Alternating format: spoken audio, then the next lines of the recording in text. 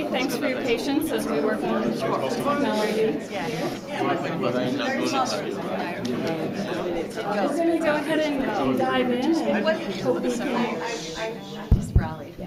and hope we can figure things out with our virtual presenter in time. Well, thanks everyone for joining. It's great to see such a big crowd on day 4 at 8:30 in the morning. We really appreciate you all turning out.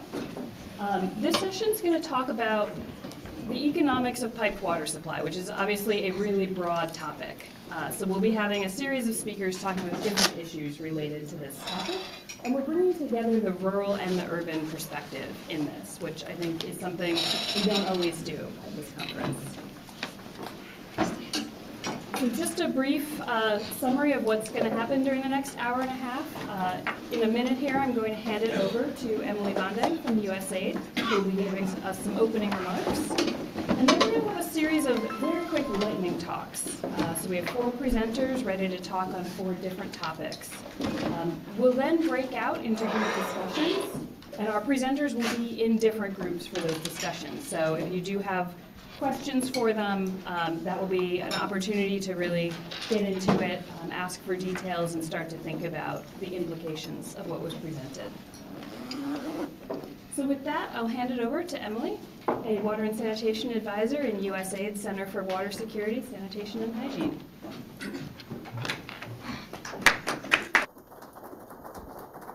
Thank you, Liz.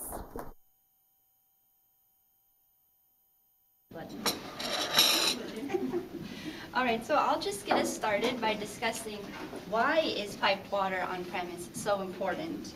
For some context, we're making pretty slow progress towards achieving safely managed drinking water services for all by 2030.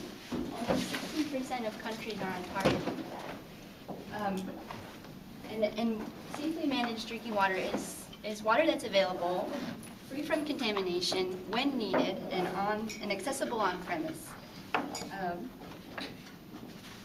That part about providing water on premises is actually really critical of safely managed drinking water. So studies have shown that water on premise reduces diarrheal risk by up to 52%, and it's also really key for gender equity.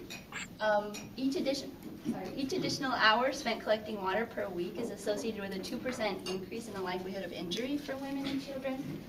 Also, on-premises water supplies have also expanded capacity for productive uses beyond drinking water, like gardening, improved hygiene practices, and lower waterborne disease burdens. So all these findings have pointed to motivation that USAID and other donors should increasingly invest in providing access on premise through piped water. And so we've been responsive to this in our latest revision of our global water strategy. We've subsequently included a focus on this. And so under our objective 2 of our global water strategy, strategic objective 2, USAID will work with partners to increase access to both basic and safely managed water services, decreasing the distance to point of access, improving water quality and service reliability, and also affordability of access.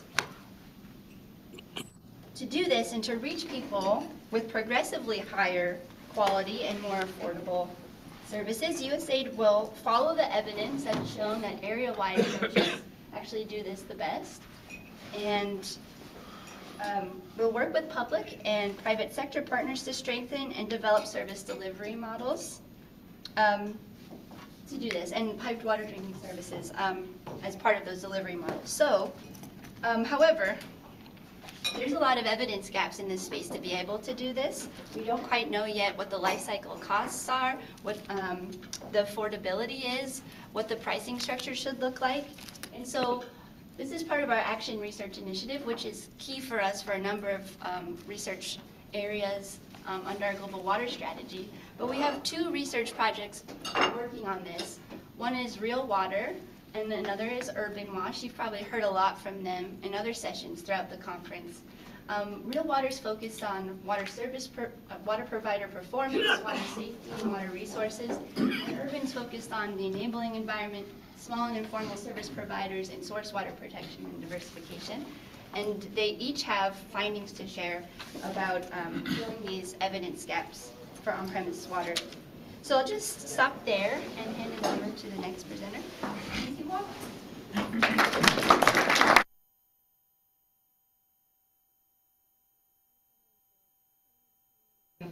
You're really commenting on the importance of this goal of reaching everyone with higher levels of service quality, bringing water closer to homes. So I'm going to turn now over to our presenters who will be doing our lightning talks. And we'll start out with a bit of a presentation on some of the costs and benefits of piped water, which I know Emily started to touch on, but the Real Water Project has been doing a lot more work on this topic. So I'll hand it over to Kara Stewart, who's a Senior Technical Manager at the Aquatic Institute, and she's currently the PI on a cost-benefit analysis of piped water on premises under the USAID Real Water Project.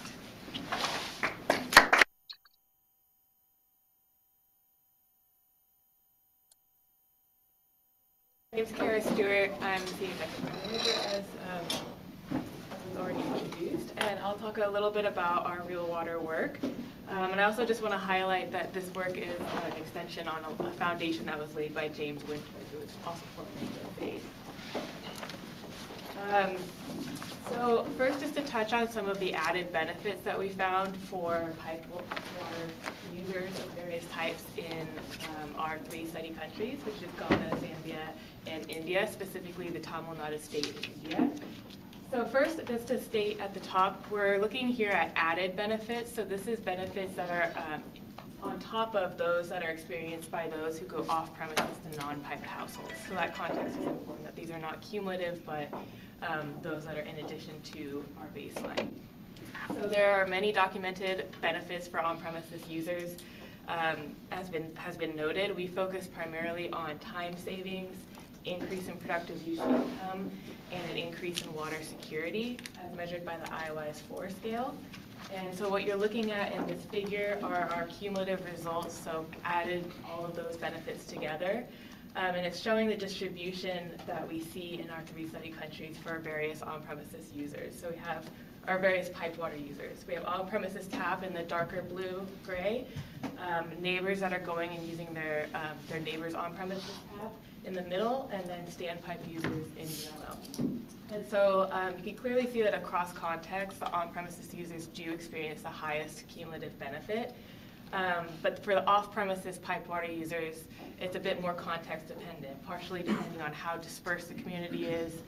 Like that rural context is important for whether standpipe users or neighbors experience more benefits. Particularly in India, you see not a huge difference for off-premises piped water users, and a lot of that has to do with the historical advancement of this context for supplying standpipes readily and having a less dispersed population.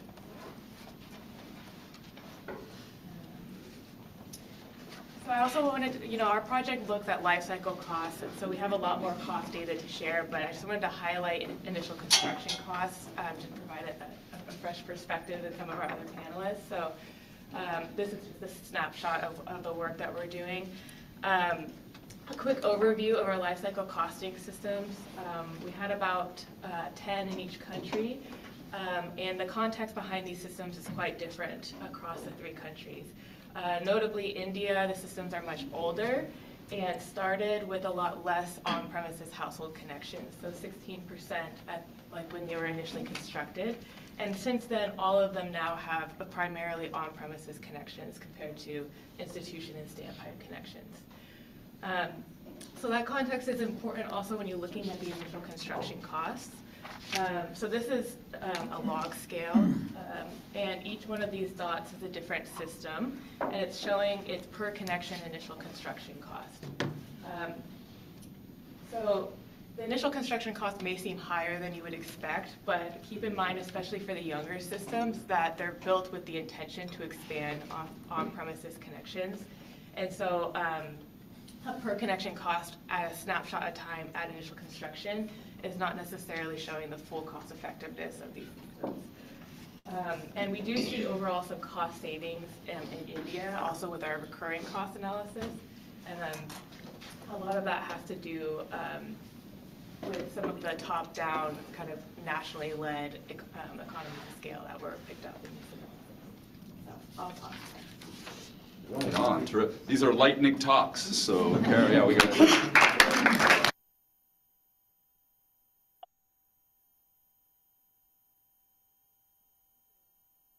Thank you for the lightning talk aspect of that. That was great.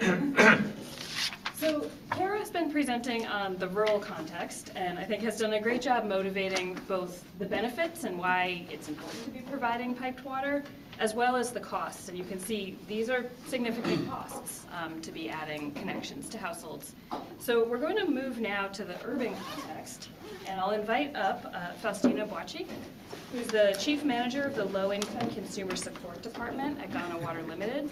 We've been partnering on the Urban Wash project closely with Ghana Water to study more about affordability and willingness to pay, and how do we actually cover these costs.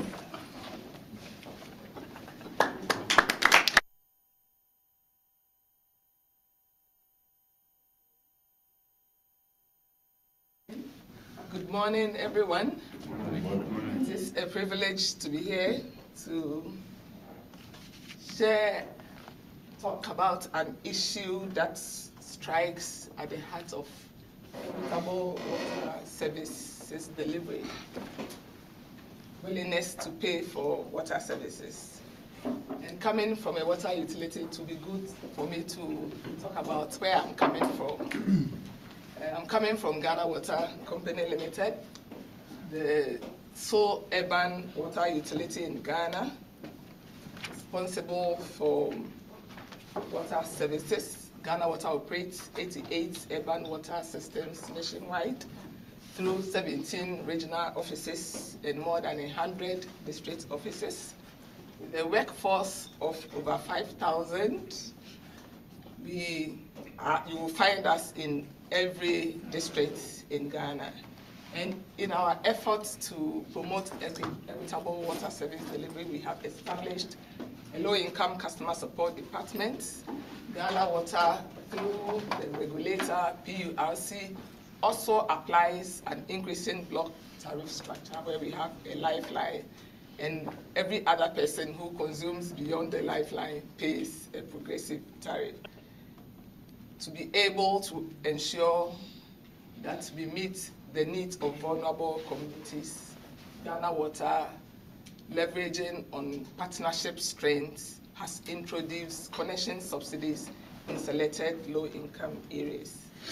Every developing country utility has issues, and our issues has to do with balancing cost recovery and affordability, rapid urbanization as a result of people moving into the major cities.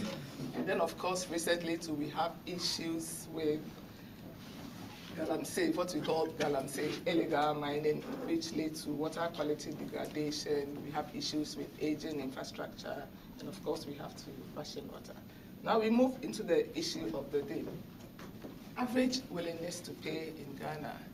And these ideas are coming from a study that was undertaken by Urban Wash together with Ghana Water. So we realized that connection fees are very, very, very expensive. They are cost prohibitive.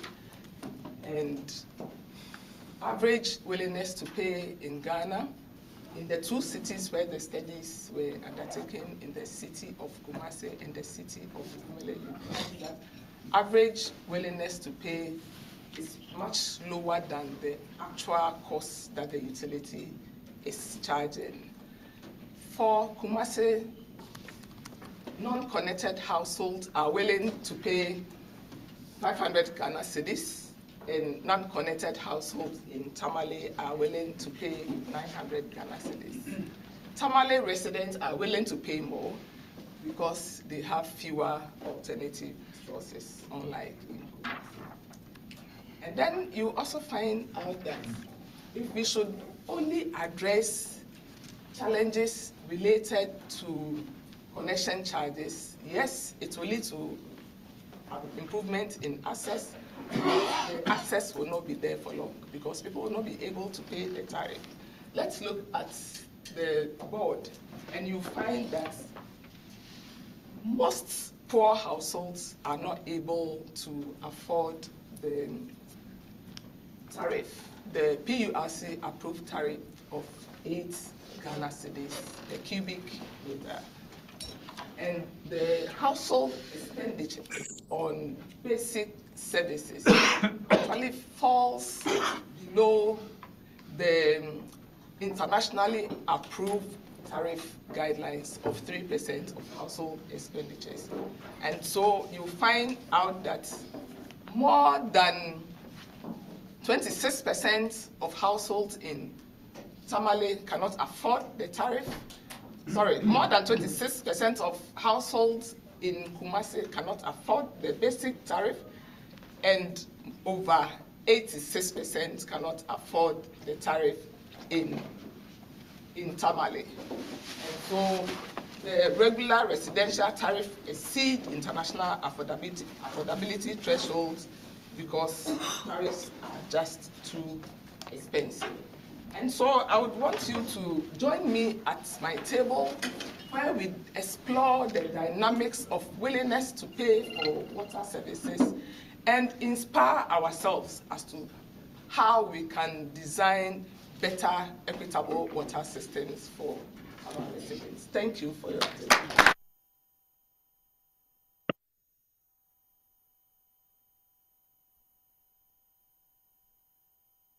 Thank you so much, Faustina, and I think really interesting to look at both of those issues related to getting people connected up front and then that ongoing payment. I think those are both really critical things, and appreciate your pitch to have people come talk to you further. We'll have plenty of time for discussion.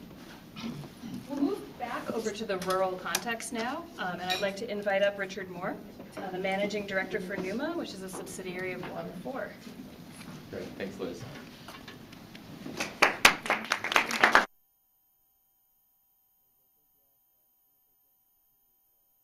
Water and Urban Wash teams for allowing me to have a lightning talk with you guys this morning to talk a little bit about Water 4 and the results that we're finding as part of the work that we're doing to achieve and maintain financial viability of our water services in rural areas.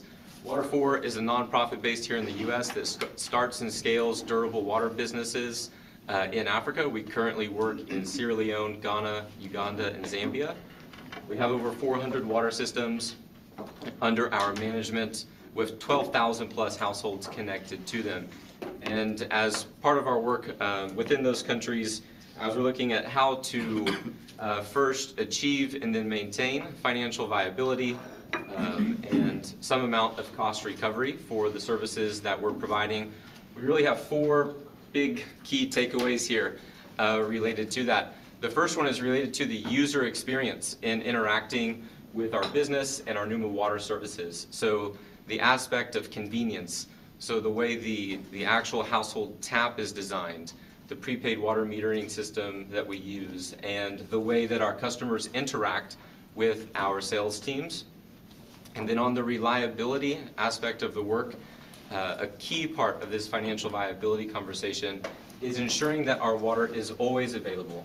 At any point when a customer turns on their tap, the water is flowing out and they're able to access the water that they need for their household for productive purposes.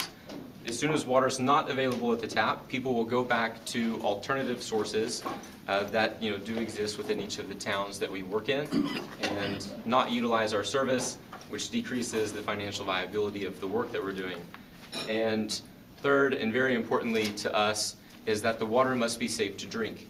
It must be chemically and bacteriologically safe to drink at the household level. So we do a significant amount of residual testing and E. coli testing as part of the work that we do to ensure and guarantee to our customers that our water is actually safe for drinking. By guaranteeing that and by proving it through all of the water quality testing that we do, the results and the reporting back to our customers and to the districts where we're working, customers can then stop using all of the alternative water sources that they are using, sachet water, bottled water, refillable water, and so forth. That's an additional expense on the household. So when we ensure that the water is safe, customers are able to drop the purchase of those products and pay a little bit of a premium for the water service that we provide because we guarantee the safety of it. The third one here is a little bit cut off, fourth one here is a little bit cut off, but a market-based tariff for the water services that we provide. One of the things that we recognize at Water 4 is that the cost of delivering a service increases from urban areas into the most rural areas because of the replication and duplication of water system technologies and components. In an urban area, you can have a really large-scale water treatment system, large pipelines piping into town, but as you move into more rural areas, you have to have, the water source, the borehole, the solar pump, the water system, and everything that goes along with it, which increases the cost of delivering that service. So market appropriate and context appropriate water tariff is really one of the keys that we've seen as part of this of delivering and maintaining financially viable water services. Our water tariff rates across the 4 countries that we work in ranges between $1.20 and $1.50 USD per 1,000 liters of water per cubic meter of water. That works out to just right around an average of 2 US cents for 20 liters of drinking water, quality water that we provide. Thank you.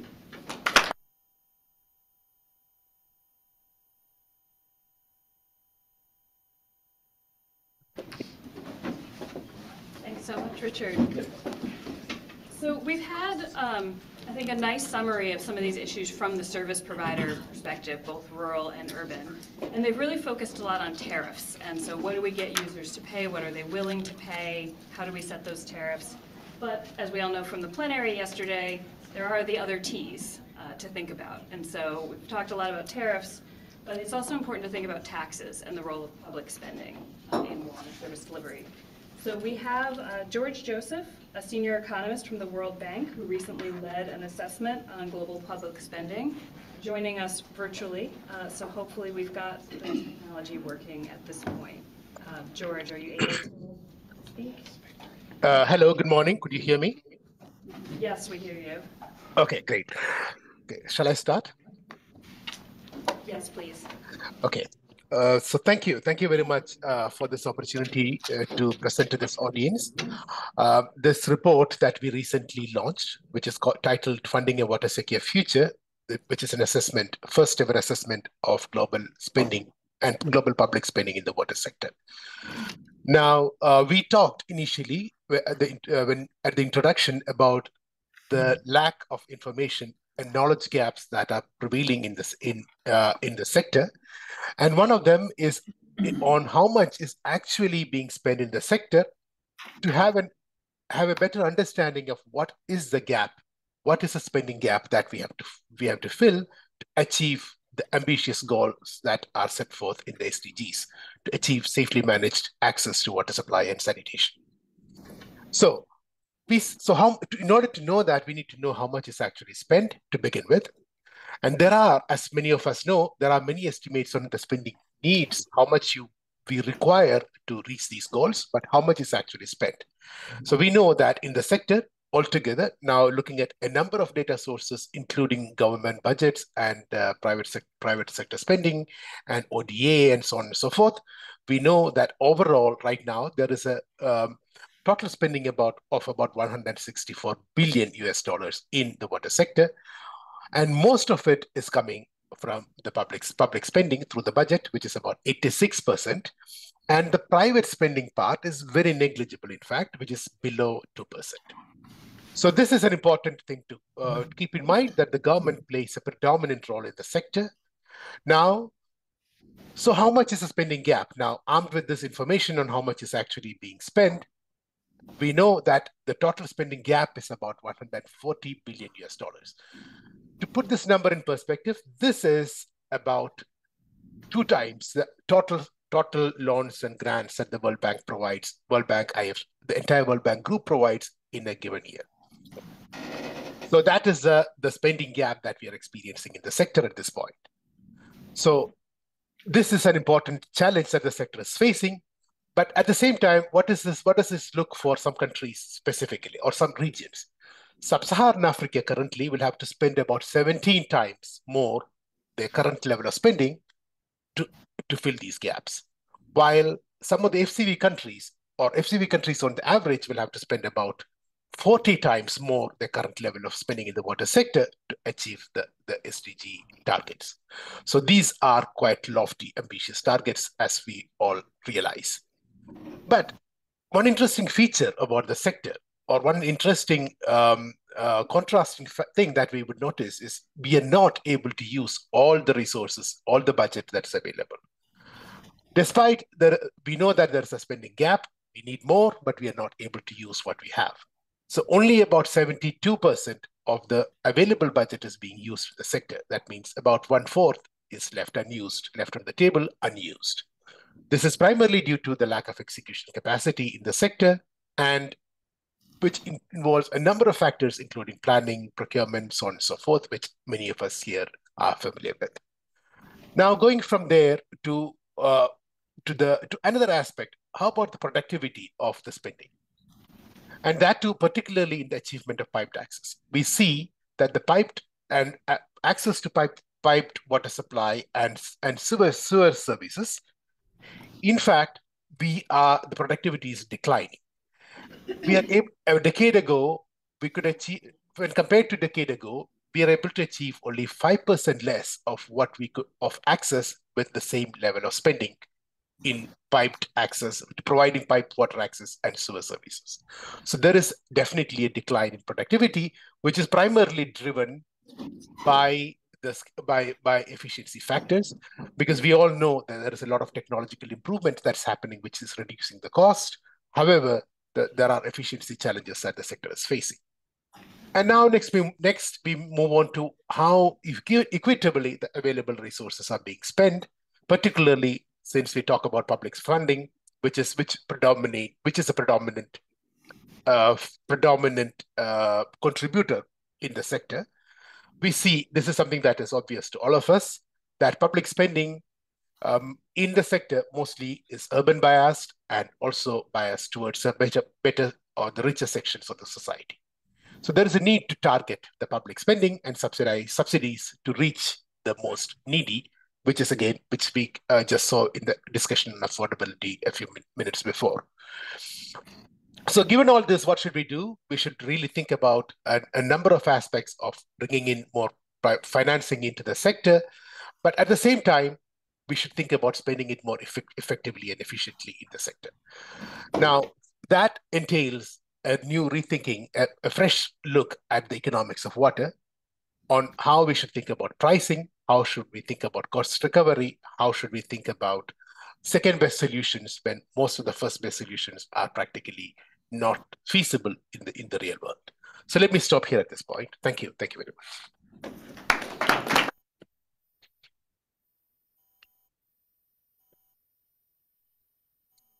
And thank you again to all of our speakers. It's incredibly difficult, I know, to keep to 5 minutes with everything that you all have to say. So really appreciate that. Maybe another round of applause for our 4 speakers.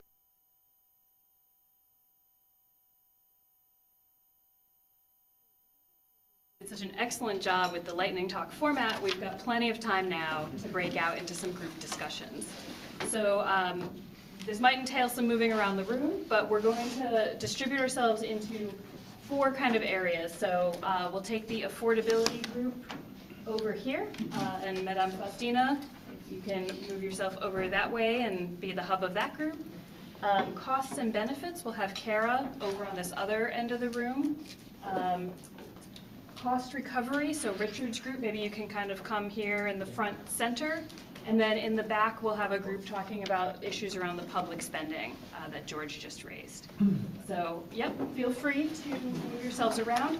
And each group will be discussing 2 main questions. One around what the policy implications are and what recommendations we might need to be making in the sector. And then what questions still need to be answered. What future research needs and analysis needs are out there. I'll leave this up as we go into the group discussions. I'm giving them 20 minutes in the group, and then there'll be a report out. Yeah, then we'll reconvene and discuss as a large group. Probably the whole one. It'll be a good learning experience nonetheless.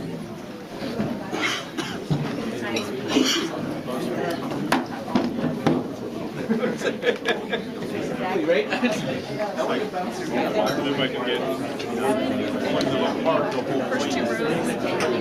Gonna go in the It lends itself super well for these kinds of groups.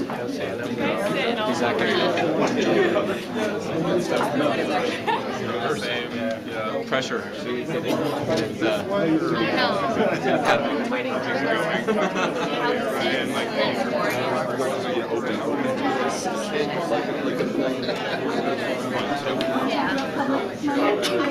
I will, of course.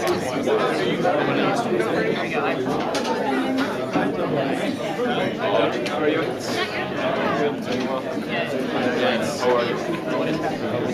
Coffee versus.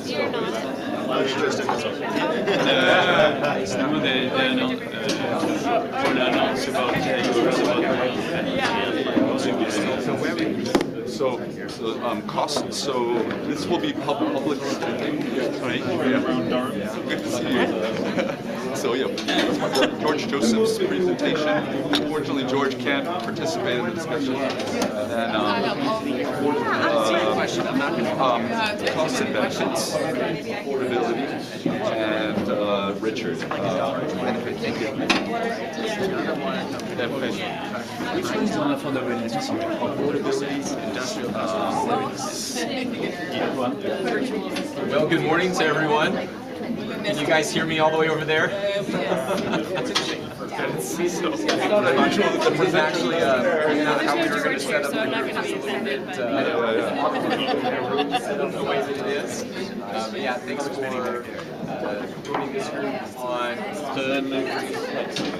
looks like we've got key questions to answer. We can kick off with the first one. What policy implications of the issue presented, and we can just open with the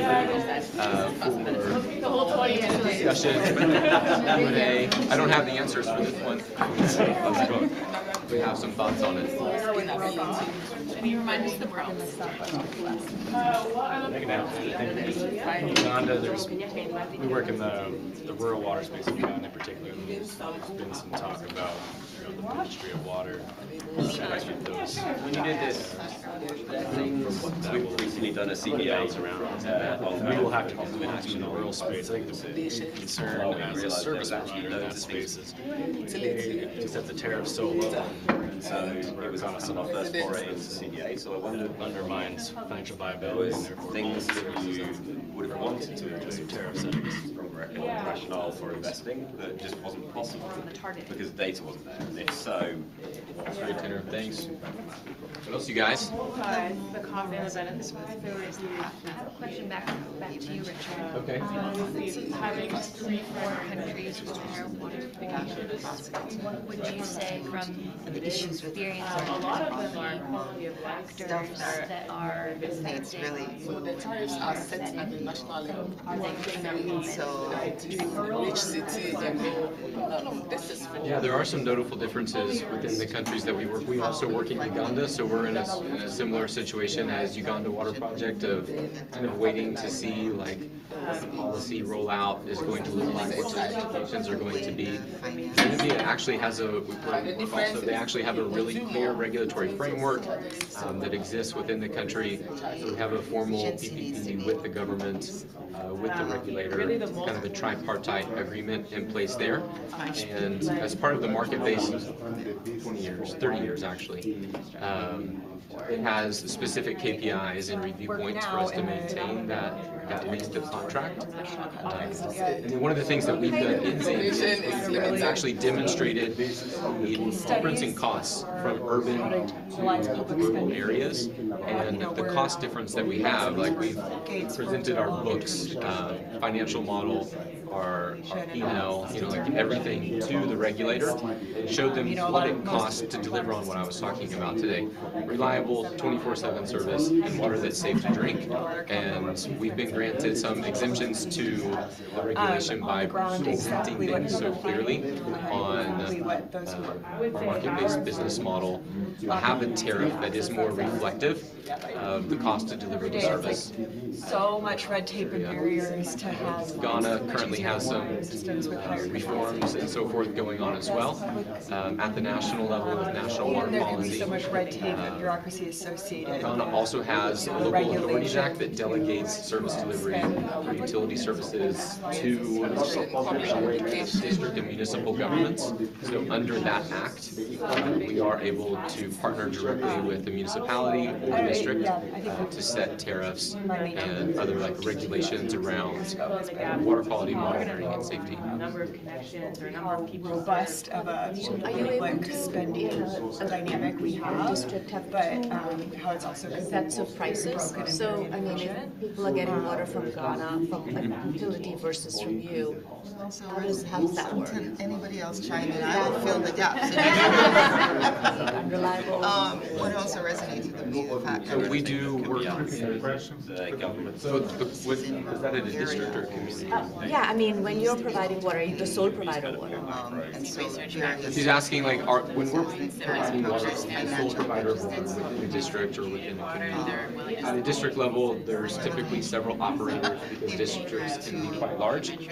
So I can use Ghana as an example. Pretty well utilities there. It's a more urban area. I think Ghana Water is going to be working in the more urban areas. CWSA is in most of the mid-sized towns, and then we're working in the small towns of 1,000, 4,000 people on average. So you can within a single district, you have different pricing for services. Utilities do not commonly overlap with one another in the same town. So it's less common, like within the same town and community, to have different prices for utility scheme services. There's also private entrepreneurs that are providing service that have, their own pricing for water to fetch. So there's some of that kind of the informal sector. How does your price compare, is what I'm saying, to the other utility prices? It's higher. What is the specification for the system that you are installing? I mean, where do they come from? I missed the very first part. and smile, but Specification of the system to install. infrastructure. I'm also assuming the This same for cost for different So I'm trying to find out what you're using. Are you using like ductile iron or PVC or type of backflow preventers, things of that nature? Yeah, for sure.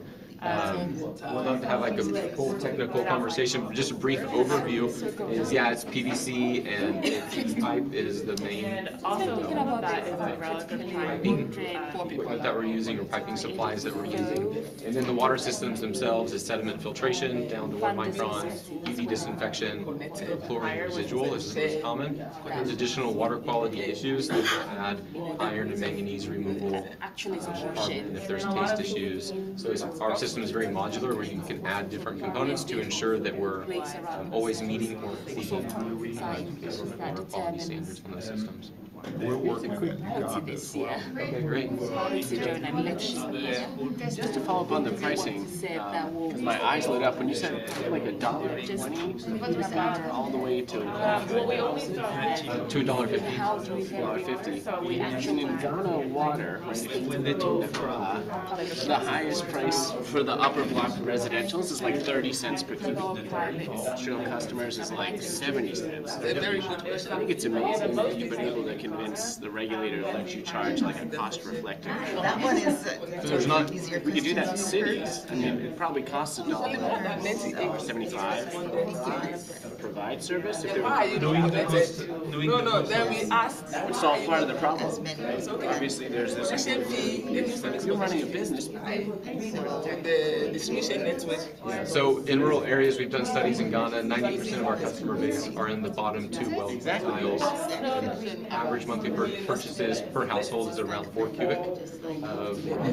Why are you? By any standard, drilling water at 2 cents per years. For the water, yes. Drilling piped water, that's highly. It's both. I agree. There's no regulation at all. I was just wondering on your Decentralized, it's very lawful. It's law because this is regulation is coming from the district. Community. But I think there's an important nuance in there, right? The services are affordable. She goes and buys sweets. So when we started out, Bingo. Which many But she cities did are. convince you. She did convince me. I guess the next question is, is that fully covering total costs, including amortization Yeah, of I'm just capital like costs? from our questions. Does that actually cover full costs? I feel like there's just so much. Thanks for the question. So on the cost side of our work, I want to come back to the tariff. On the cost side of our work, the capital costs for the water systems that we're installing, the average across our businesses is 70% intake as grants and 30% as debt. So I think that's a key part to highlight. Our goal, What's that? capital costs. So the initial capital cost to install the water system, 70% grants, 30% debt service. We're on our way to viability. Just 3 years ago, everything was grants. So big transition to take on grants. And then on the other side of the work that we do, which is like the water utility side, is all of our water sales revenue minus all of the costs of operating utilities. So cost of goods sold, operating overheads, depreciation, debt service taxes, etc. They have some style format for our work there. And just to note, like on tariffs in Ghana specifically, when we started out in Ghana, our pricing was actually the same as utility back in 2016 and 2017. We've kept up with 70% of inflation and currency devaluation. I have some experience, however, because show lawsuits will come afterwards. attempts that we've made to keep up with the economic changes in the country. Meanwhile, our public pricing has remained static. I wanted to get, I thought you were suggesting that the consumers, at least the first about getting here. No, there is but I think also the clarity regulatory environment is a really important issue. One place in Zambia, it's like operating in Maryland. So basically, you've got a public utility commission that wants to see all your numbers. And they're going to take those and say you're earning a reasonable rate of return or you're not, and that's okay. Whereas in Ghana, you are in accordance with the local law, but the national laws are highly uncertain. Local law is a national law. That's kind of where The issue also is some more households because the Decentralization Act is a law. and it's not because they cannot afford it, it's because they know that maybe the services are not reliable and the quality of the water is not good. So there are many dimensions of that. Tariff law again, because lowering Actually, it all comes down to the point is the lifeline tariff, and when you consume even 1 liter above that amount, you all of your consumption gets charged at the highest rate.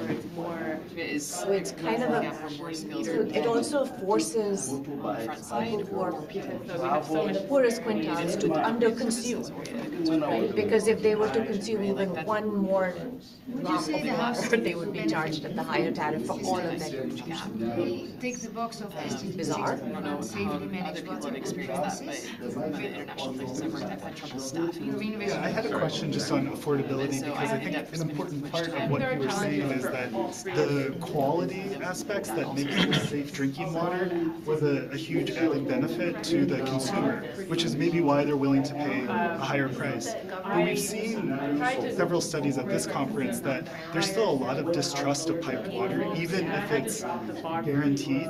So I'm curious how you know that households are not purchasing packaged water to drink, and then how you convince that gain that trust of people. Yeah, Zach, thanks. It's a great question. So Zach's asking about, there's a lot of distrust towards piped water supplies generally, and like what is our experience on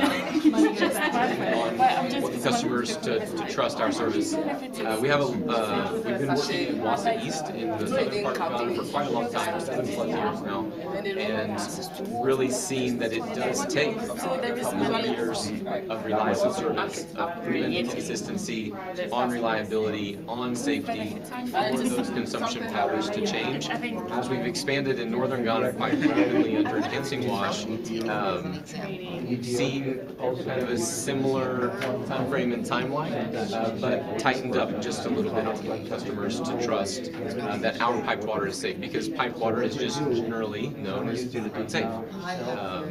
But you know, there's quality testing and reports that we do, like as all of our team is out in the field, refilling our water bottles with our water. You know, anytime that Ahmed is in the room or I'm in the field, we fill up from customers' taps our water bottles. So there's a lot that goes into it on that aspect, as well as drink the water that we sell.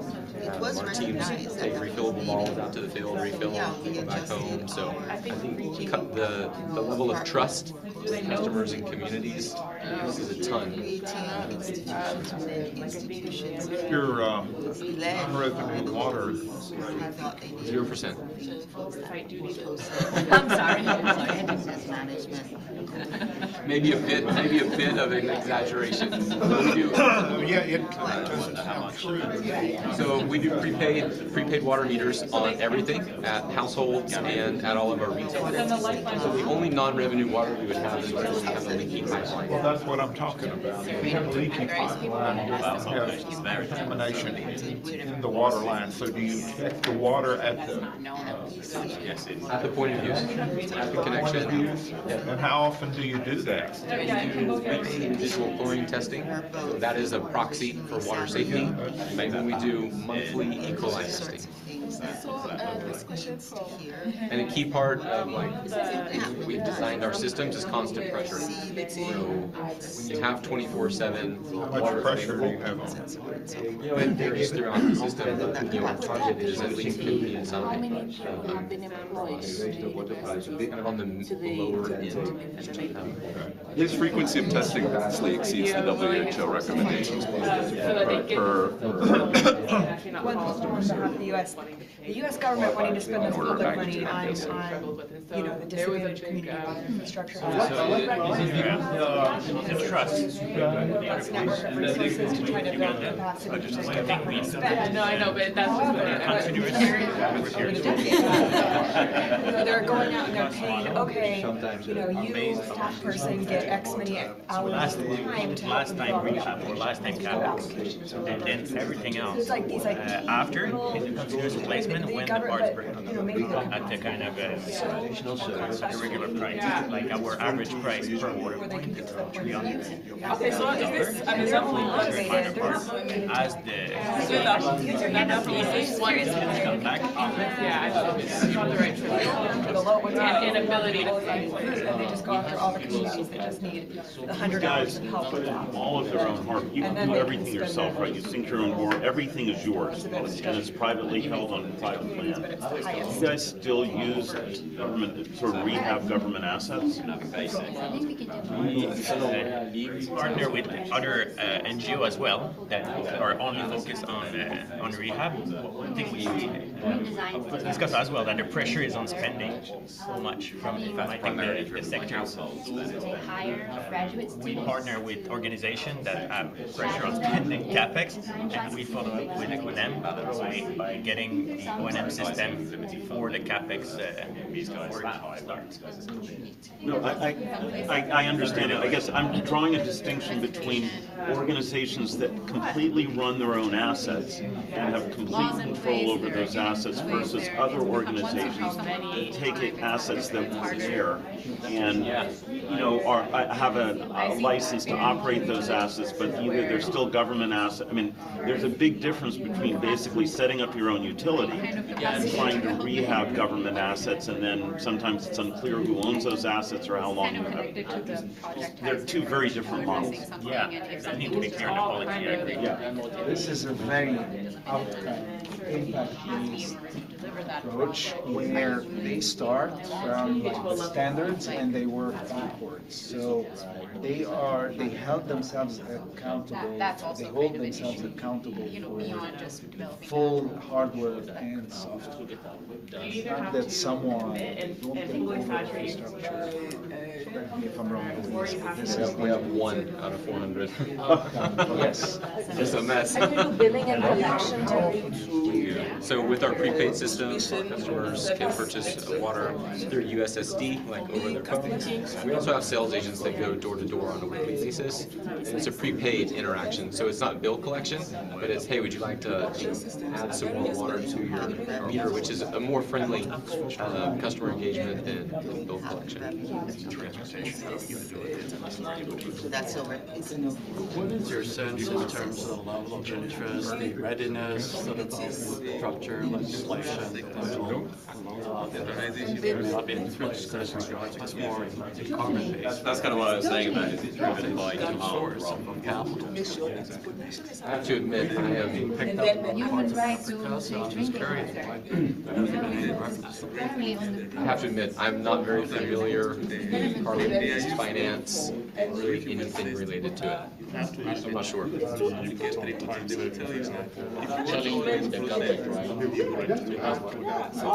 Generally, we do a lot of carbon finance with clean cooking, but not with water. And generally with water, the incremental money that you would make from it is not high enough to justify the upfront investment in the what's the term, the verification, all the things you need to do to establish that you can get carbon credits. It's very expensive to do that upfront. Now, if there was a protocol set up that made it much, much easier and much less expensive for providers to do that, you might get to the point where it would make sense. But right now, the economics just...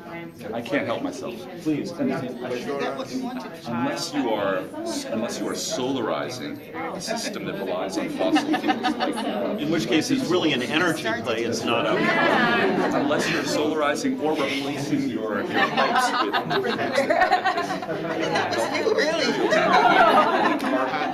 There's no carbon being mitigated unless you're in Indonesia where everyone boils their water for food. Which is about the only place in the world. So elsewhere, it's not actually Yeah, I mean, I use carbon 50% offset. of the local rate right Just now. note that. And there are places in Africa that we're making, I think Evan is actually got a lot of carbon revenues, and that on the theory that you are offsetting boiled water, but the practice is rare. In the US, there are places that have wastewater treatment. That's been much easier to do. And what the additional cost I have a second question. There's what is a question that still needs to be answered? Throw something out. I don't know how much this happened during the initial part of your discussion, but Richard gave a presentation a couple of days ago where there was a focus on Ghana and on pricing. There was a lot of attention to covering CapEx and even generating returns for impact investors. And yet we heard George earlier in his presentation talk about this order, which that among other things, subsidies are all around us, and they're opaque and they're badly distributed. So the question I was going to pose is, how should we think about the role of public funding with respect to delivery and how you're able to do it? Jerry, into my Are we? Jerry because my brother. Yeah. You see, so Jerry's point is that I don't know. I haven't really asked a question, but I wasn't sure whether that's something you addressed. Well, one of the things I talked about is that our capex costs, 70% grants, 30% debt. So on the debt side, we aren't directly putting that back to principal dollars. We are depreciating the cost of the whole water system as an asset against our water sales revenue. That is that's incorporated there and accounted for. And then on our session yesterday morning, we were talking about, or I guess one of the things I was talking about, is the amount of money that exists currently to go towards solving the water crisis. So about 25% of the resources that are currently exist based on current resource allocations by Western aid and public spending. So like that's a reality that we're faced with, and we're looking at how can and how should private financing or fully commercial financing really huge gap on the amount of financing that's needed for farmers who can and are willing to. A couple of bugs. And then on that 25% of resource that's available, it needs to be used as smart and efficiently as possible to provide those targeted subsidies and great capital. What's the question that's the Additional infrastructure that's being installed on an ongoing basis for people who in an abstract stage, but still. Our question would be 12,000 plus. more efficient. Yes, I was just trying to relate what are the limitations you're having with respect to expanding your services vis-a-vis the eventual cost of operations and people affected the tariff. Current limitations capital. So we're looking for additional grants and debt investment to scale services further. That's our biggest challenge and limitation at the moment. We've spent the last 2 years really optimizing both sides of our work on the construction side and on the water utility management side. And we've got the construction machine built now to scale up, and we're currently looking to secure more capital. Are you borrowing in local currency? Yikes. In local currency rates like Ghana, for example, the prime rate's 39%. The term of I know there's currency? Yeah, they're called. We're doing them this week. All the PPR. That really brings in the need to maintain the water tariff and the cost one that's No. If you can adjust the water tariff to devaluations, you're okay. That's all It's required. That's all I Actually, I was driving in the direction of, say, how many customers you're serving. Required, just required. More customers, the tendency for your tariff to be there. Expanding to a certain limit actually help in stabilizing the rates. When we compare with the public sector, because of the huge customers they have to reach, which increases the non-revenue water, you probably have limited number of places to reach, and you can control the non-revenue water. Yeah, there's no Thanks for your question. environmental. I mentioned on the first one last, in a country like Ghana, there's 10,000 plus people a lot of safely managed water supply. So in terms of like market potential for us to expand, I would say it's really great. And that's just looking at the other countries that are across Africa. One of the things that we now have enough connections and enough market saturation to look at is like a diffusion of innovation model, looking at your innovators, early adopters, early majority, late majority, and laggards, and how and when and why those different customer segments sign up for the water service. And as you would expect, on the first half of the diffusion of innovation spectrum, those customers are purchasing more water. We actually run into a scenario where, as we begin to pick up the late majority, average monthly purchase volumes are below the units, individual units. It's mixed. It's kind of like in the U.S., right? You could have a laggard who never wants to buy an iPhone come right. There's some of that that exists. Ever had to pull out of a basic thing is working? With pneumo water, no. With manual drilling and hand pumps, a lot of We're doing manual drilling. Shared water. So we still do manual drilling, but it's necessarily on in Zambia 4-hour pneumo water system. So we can get. Sorry, we're going to give you two more minutes, everyone. 2 more minutes, and then we'll please identify someone in each group to do your report out, and then we'll have open discussion. You pose a question to the group. We're doing this all right. Can I take a quick whack at that one?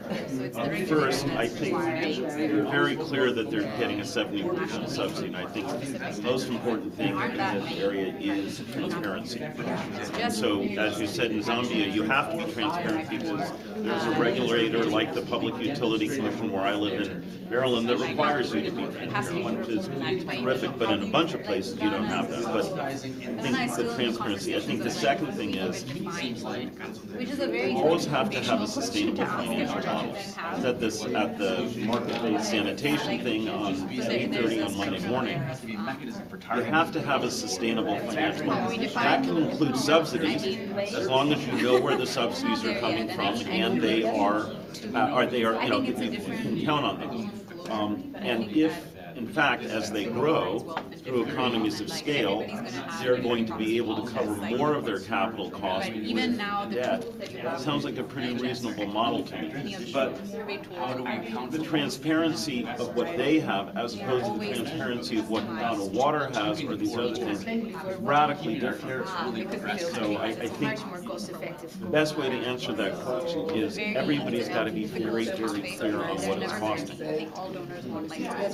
Just a question on the financing piece. I believe, Richard, you said earlier in the week that 30% debt is really to cover the cost of connections.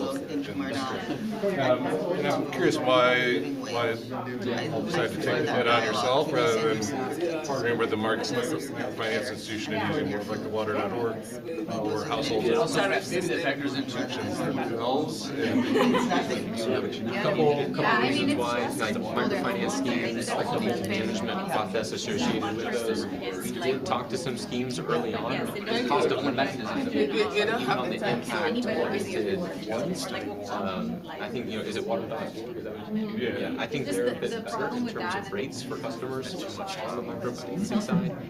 So we saw that, you know, for a customer to take out the financing of $300, by the time they pay it back, it was $450-$500. We didn't want to put that additional cost on the customer. As we've made this initial move from all grants to some debt, there's actually really favorable debt out there from impact investors who want to see if something like this is possible. So we've been able to get favorable rates. The app is a rural app, so Christina's working on that. We made a loan for something like this in Ghana 5-7 years ago because the entity wanted to demonstrate. The great suggestions, we have to move to the second question. We ended up restructuring the loan. First of all, when we did the loan, we have answered the policy implications. We knew any innovative, any new idea. Taking about a 50% haircut on the principal is what they expected they would be able to. In fact, we took a haircut on the principal and then we made it an income participation loan where they only paid us back based on an increment over their operating costs. They learned a ton about what it meant to take on debt, and that's actually why we made the loan. We want them to understand what it is. When you talk about scale, does anybody want to represent the group the reach out? There's potential for me to present some bias in. I know the answer. It sure seems like this scale experiment has a lifetime, where one country at one time was just set up. We know you love to get up there. We did this for lots of reasons, a lot of reasons. Thank you. We'll have to think. I'll do my best, but y'all will pop in.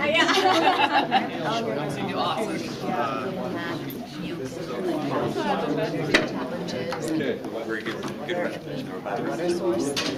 It'd be very interesting. I mean, there's always extreme insurance, right? Here's the worst thing that happened in the project. Here's the best thing that happened in the project. Let's take the sides out of it. Yeah, I know. I walked up and I said, they both had right. When you look at like total cost, Check. Okay, everybody.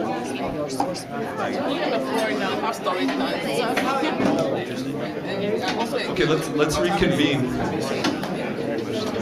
No. Okay. All right, I'm gonna just. If folks should feel free to stay in their seats or move. It doesn't matter. But we've got about 20 minutes where we're gonna discuss this.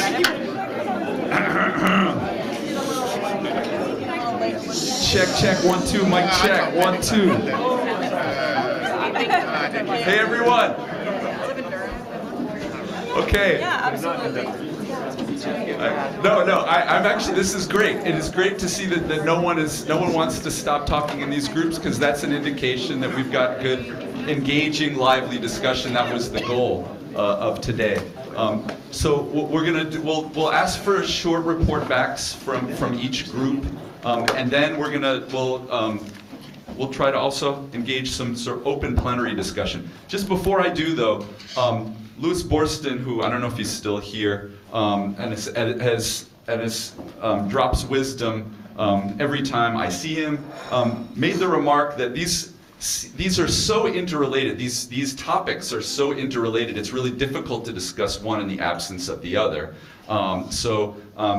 But we asked you to do that. Now is our opportunity to try to integrate them in open discussion. So why don't we start with the cost recovery group? Who is the rapporteur? Okay, Rich. Sounds good. Thanks, Jeff. Is this one still working? No. I don't know. Go ahead. Can we take that one? All right, I'll use this one. All right, so quick report out from our group discussion around the 2 questions that we had on policy implications of the issue that was presented. We had some good discussions around the water tariffs in a couple of the countries that were represented here, mainly Uganda and Ghana. We work in both places. Uganda Water Project was in our group as well.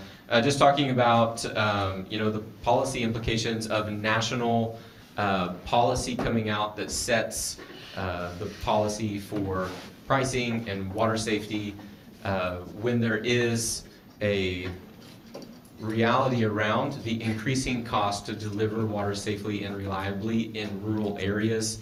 So, policy implication would be to at least hope that there would be able to be some engagement and interaction with the service providers and the regulator and national government as some of these changes are being made, so that our organizations or businesses do not cease to operate within our service areas.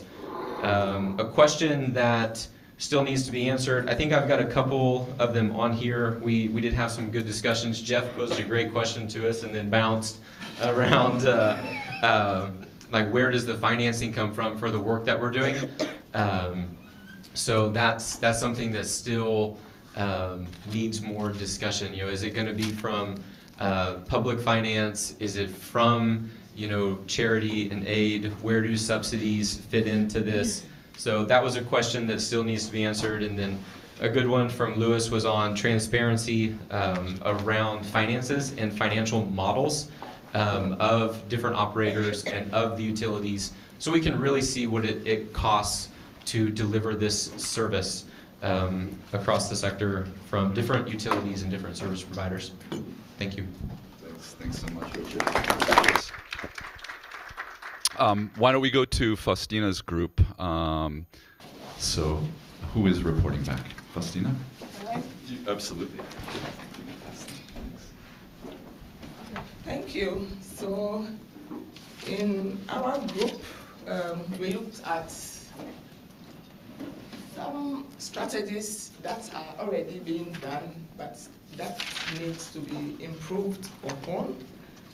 And the policy implication question, the first innovation that we discussed is to share information broadly through public education and awareness creation, and the need to bring together the economic perspective, the social perspective, and then the engineer's notion of only infrastructure. Because water service provision is not only about infrastructure, but the need to consider the diverse needs, the abilities, the constraints, to put together a system that people will have information and act upon that. And then the second is to expand the network to unserved communities to ensure accessibility, reliability, and service quality. And we all know that we don't have enough water available to serve, so there's need to reduce non-revenue water through quick attendance to bursts and leakages and reduce illegal connections. And then, of course, also protect our water resources management. Erosion is creating a lot of mess in our water bodies. There's high turbidity levels. If we are able to work together with traditional leadership, with NGOs, and with communities themselves, we should be able to protect the water bodies so Ghana Water or utilities can save costs on chemical usage. And then, of course, there's smart targeting of vulnerable households to benefit from subsidies. Because if you invest so much, you invest in treatment plants, in distribution and transmission means, and people are not connected, it is cost zero. So we should look at the people and make sure that they are connected to the network. And what is a question that still needs to be answered? That one, this man gave a very good point. I want him to explain himself. So Oh, okay. I didn't know I was going to be ambushed. I was saying that Ghana Water is a private company. I mean, like they have to make profit in a way. So the water is coming from the source and they need to protect it. They need to get the communities together where the sources are coming from and work with them, give them incentives and say, when you protect your water for us to treat, you get X, Y benefits. And then they can keep the place well protected. And also getting the traditional leaders, educating people over the radio. How many people listen to radio interviews or discussions? But get down to the decentralized points and hold community traditional debates or anything with the local people and let them understand the differences, the cost-benefit analysis of investing in connection versus using a private source or maybe going to buy sachet water or anything. So that is just what, in summary, I had for you. Thank you. I hope I'm okay. Oh, you did very well. Let's clap for him. Yeah, please. Yeah. So we continue with the dialogue after the session. And you mentioned costs and benefits and how important that kind of calculus is, and so I think that's a good segue to this group over here, Kara's group. Thanks. Do we have any volunteers from the group? Okay.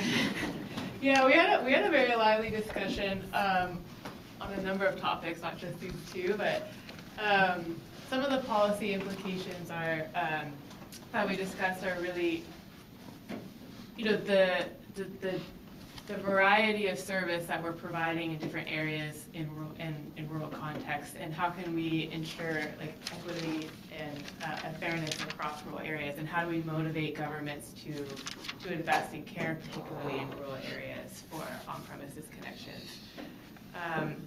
We talked a little bit about different actors and how they can influence tariffs, and if there's political interference on tariffs.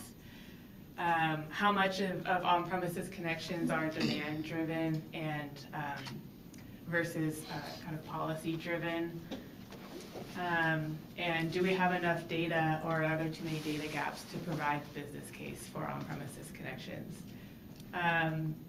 I think there's still questions to be answered related to additional quality of life benefits, some of the other benefits that we couldn't model due to data gaps and issues.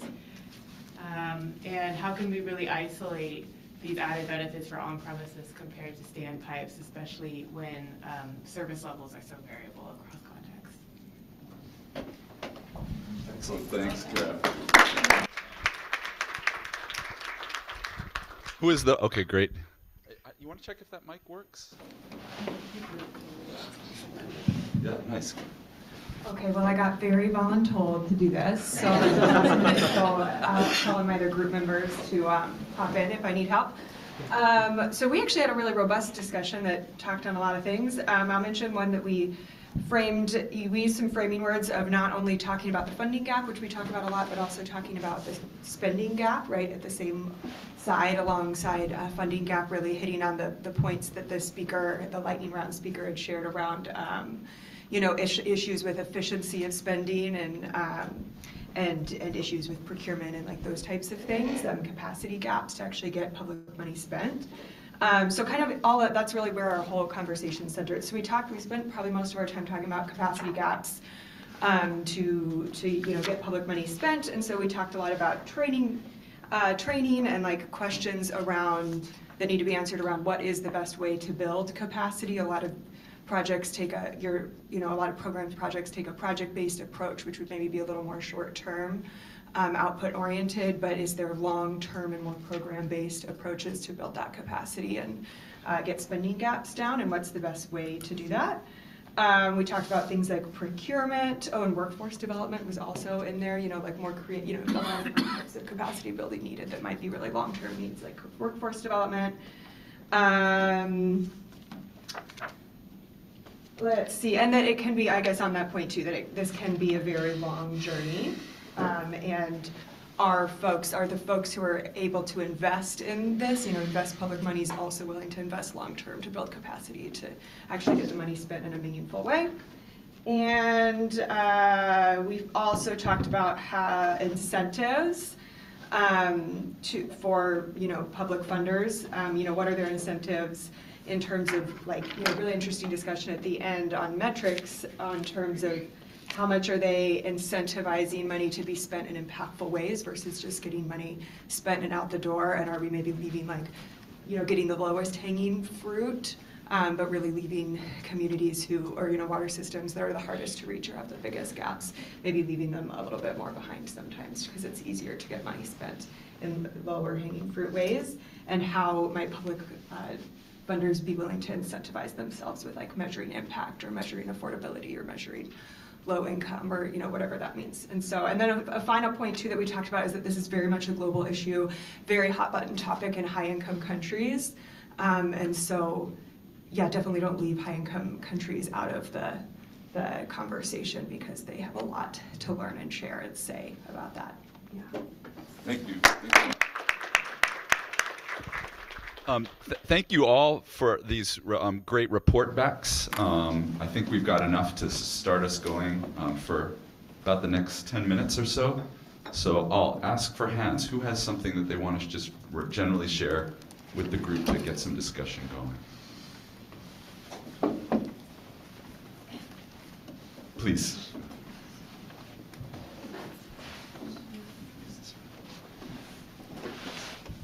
Thank you. So I was part of the public spending group, and I think getting to the latter part of our discussion, one of the things that came up was the fact that the public spending was still providing access to people who already have access to water and for wealthy individuals.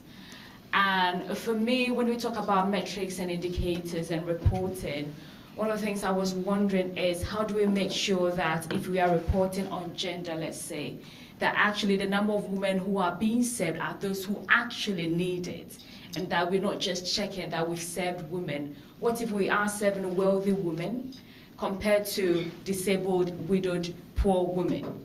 How far can we disaggregate our reporting and the metrics that we offer to our sponsors and our donors? I think that's very important in terms of talking about affordability and public spending. Thank you. Thanks, that's great. Why don't we? I'll just keep walking back. I'm really glad that you asked. I'm really glad you asked that question. This question, I really do hope that we can spend some time talking about subsidy and public funding. Just generally, it's clearly the what links a lot of these domains. Hi, Marcia Glenn from USAID. One of the things I think that ties everything together, and we haven't spent a lot of conversation on, is the importance of providing services in the urban domain so that subsidies can then be used in the rural. There is no way that the rural areas will be able to afford the infrastructure needed in these rural areas. So key policy issue would be ensuring that the urban space and the urban payers are getting water and good services, while at the same time using the benefits of overages to get the rural areas the water they need to, one, become more effective and efficient in food production. And of course, their markets are in the urban areas. So it should be a symbiotic relationship. And when one works, the other has a better chance of working. So I think in almost all of the issues on the table there, we need to elevate the importance of ensuring that there is a continuum, financial continuum, rather than speak about rural versus urban. Yeah. No, I appreciate that. That's great. And this idea that about scale advantages and cross subsidy is, I think, is a really key theme. I don't know that we have anyone from Uduma here, Michael Dupuy, but in Benin, some of you may know that there is a system of regional lease contracts. So rural supply is done through contracting to private operators who supply a third of the country. Each concession is a third of the country. So that gives you a sense of the kind of scale advantages that are sought. But anyone on that topic or anything else, please. And Goldslag from the Smart Center Group.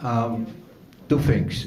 One is rural water supply. Yesterday there was a presentation in the tech show that claimed that rural water supply is possible at an average investment of $25 per person if you use the supported self-supply approach. So that is one. The second is quality of water. In this group we had the example of Ethiopia. In Ethiopia, over 100 utilities who admit that they cannot deliver safe water 24/7 start to sell water filters as an additional service. So, is it not I'm from the Netherlands. Last week I got a message from my utility that there is fecal coliform in my system. We are supposed to have the best water in the world. And even in Holland, we have fecal E. coli in the system sometimes. So is it not time that the utilities take their responsibility in the kitchen, into the point of use, and start to promote also water filters? We have a range of very good water filters now. So I think it is time to start and be practical and start to treat water at the point of use. Thank you. Thanks. I think we have time for one more question or comment before we're going to hand the mic to Nabil Chemali from the Hilton Foundation, one of the key investors in water resources generally in low-income countries. So, anyone else? Last one, please. I want to raise the point of cost recovery again, because there's something that I think that were not really discussed. First is when you go to some place, remote place, first thing, people don't even know how much the service costs, people in the utilities. So that's the first challenge that I have seen already. The second is when you go there and they see where they're spending, they didn't know that small changes could make the cost go very, could lower the price. For example, energy costs. If you know that we have problems with reactive power, you can reduce the cost of energy really quick. So that's the kind of support you have to give to operators in places that are distant, that don't have access to all the information. So help them with the information.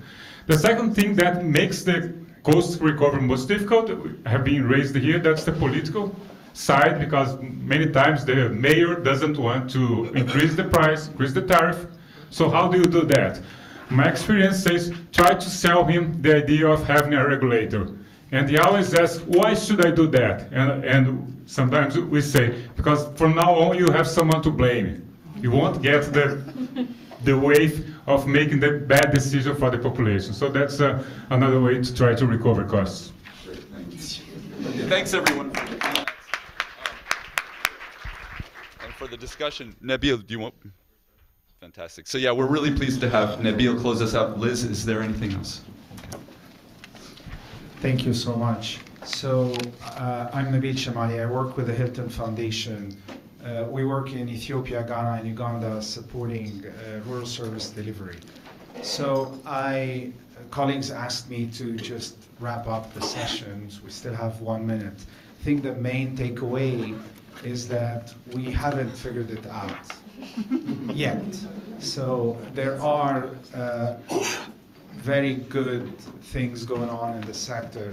I think just looking at this from a rural perspective, because it's about the economics of piped water systems, we have really to invest a lot, and this is what we are trying to do in measuring real costs, actual costs, and looking at this from a capital investment lens and operational expenses lens. We really need those numbers so that we can do proper economics and make decisions. So this is one main key takeaway. The other one is that in all the discussions, I think there's a consensus that subsidies are required, and I'm not going to go into the technicalities, CapEx, OpEx, etc. There is a need for subsidy, so we cannot provide subsidies from public or from philanthropic or from private sources if we don't know what is the actual cost and what is the actual gap that should be filled through a subsidy no matter where it's coming from.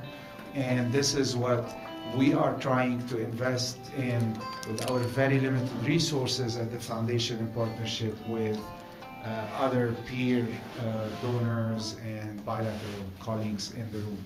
Thank you so much. Thank you, Nabil. Yeah, we really appreciate everybody staying around. So enjoy the rest of your Thursday.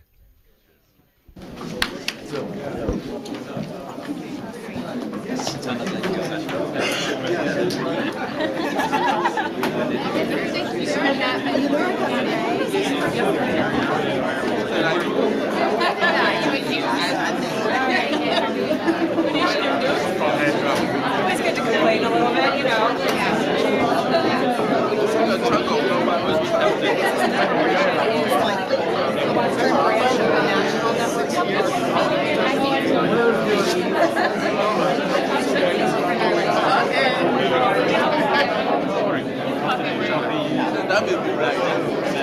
Okay, I do have a look.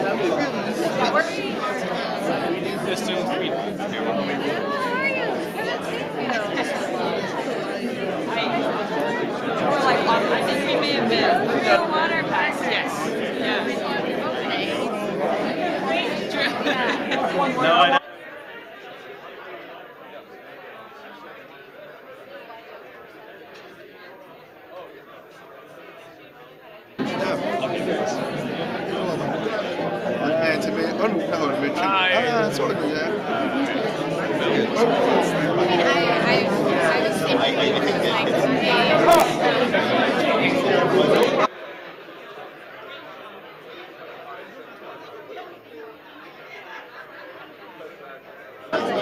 That yes, is going to be good for them.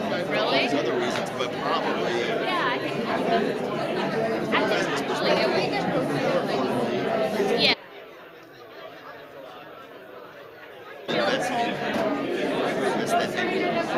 Yes, but he's not on Washington. You know, kind of weird. I should know what that is what I thought. Yeah, I kind of had a, it was like 4 years ago. I like moved to the world.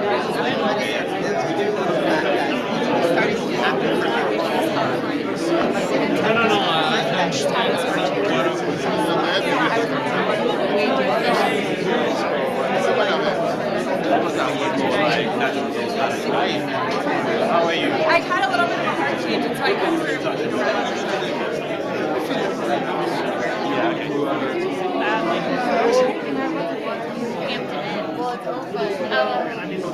think it would need to be really, because we have.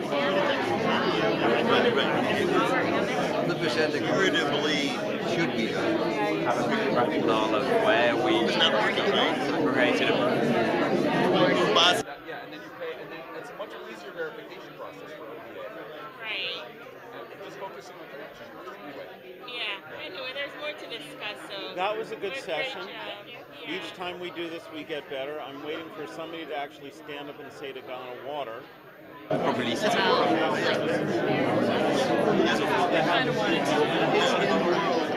particularly if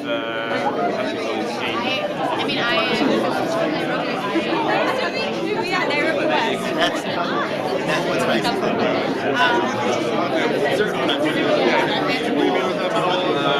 But that's where there is a need. I think that there is quality in water. Yes, we have. I was going to put a link just like, and this is launch tariffs and demand drop, and that's the market to sound the instant. It's like, no,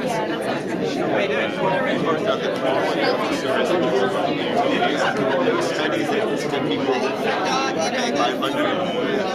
he knows he's going to pay $1,000. Why? Because he's actually selling water and buying it. I feel like it's also this thing about ways that we ask questions and methodology. How we get the services access to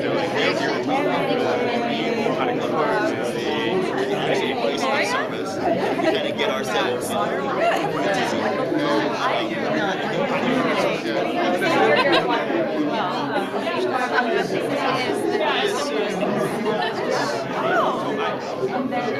I think we'll be connected.